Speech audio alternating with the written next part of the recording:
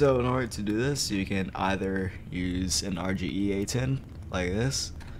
Just time it right so that it lines up just like, there we go.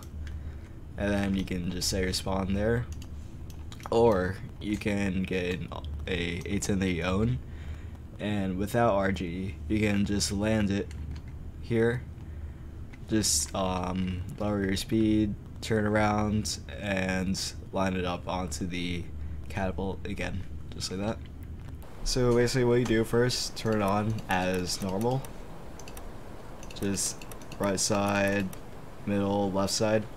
And then what you're going to want to do now is just full throttle, just like that. That's all the way up. And so now we're just going to wait for this gauge here to go past the middle top notch. And once it does that, we're going to press K and L at the same time.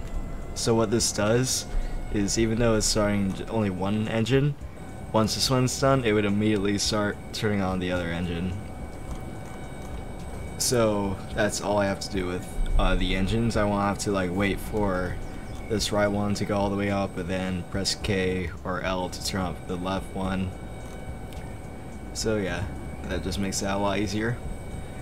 And so now what you're gonna want to do is to just get out of your A-10.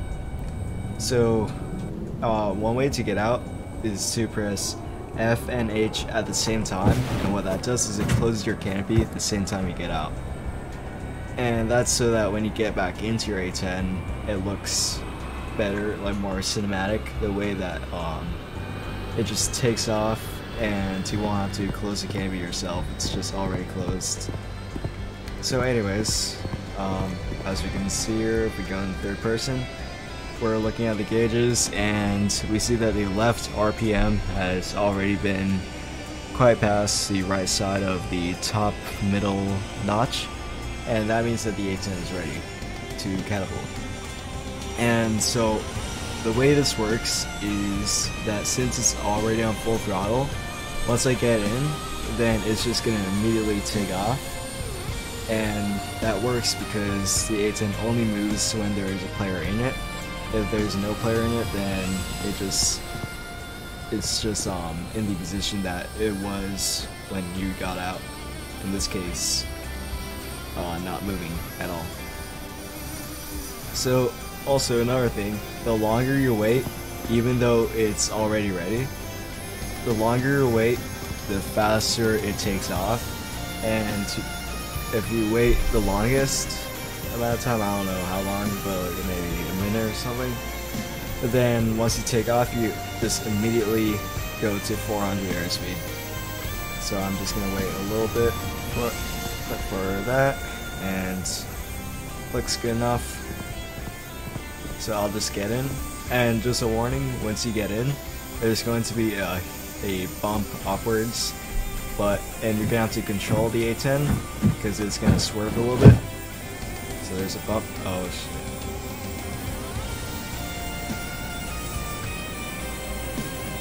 Okay. Well, so that was one of the more not smooth takeoffs, which is pretty rare, even though it's kind of weird first time I did it. But anyways, as you can see, we got immediately up to 400 airspeed, and we just took off immediately, just like that. And so that's how you catapult, just like that. I'm just gonna do a quick landing here and try it again a lot more smooth this time, because that was not a good example at all. So I'm just gonna kill my engines to decrease my airspeed very fast. A good landing speed for the aircraft carrier is, I'd say, around 160, below that maybe. So gotta make sure your gears are down right there. If you don't know, if these three little things light up green, then that means that your gear is down. And just like that, we have landed. Not the smoothest landing either, but works. It's good enough. Also, another thing, make sure not to fall into this yellow outline there. There's no barrier there, so you just fall straight through it. Anyways, so now that I have lined up right here, what I can do now is I'm just gonna open my canopy, kill only one of my engines, just so I can get back into fastest, turn it back on, and then do the canopy thing. Alright, and just like that, it's ready to catapult again. So anyways, let's see the RPM here. RPM looks good. I'm not sure why it's not moving any further than that, but it's good enough. Anyways, I'll just get in here. Let's try to get a smooth takeoff this time. Oh, that's why. I forgot to turn on my throttle.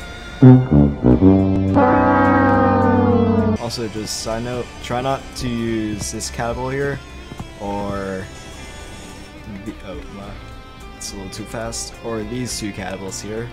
This one here, maybe, but the rest are just very inconsistent. They're very, you would most likely crash if you use them. That's why this one here is the safest one to use. It's got the flattest surface to take off of, and it's just the best one to use overall. So just try to line up on this one only. Anyways, A-10 should be ready now. I'm getting back in. A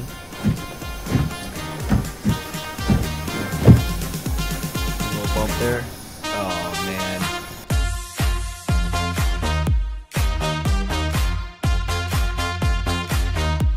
We joined Dallas BMC. Okay, better work this time. Let's see. A little bump there. Oh, here we go. Smooth takeoff. There we go, that's it. Now that's how it's aircraft carrier takeoff, what it should look like. It's always gonna have that little bump at the beginning, but after that, should be pretty smooth from there. Just gonna buzz the tower really quick.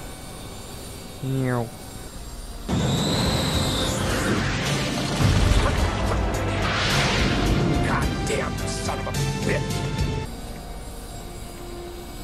Alright, well, that's really it for this video, so yeah, just remember, Join Lala's BMC. and alright, so yeah, see you guys next time.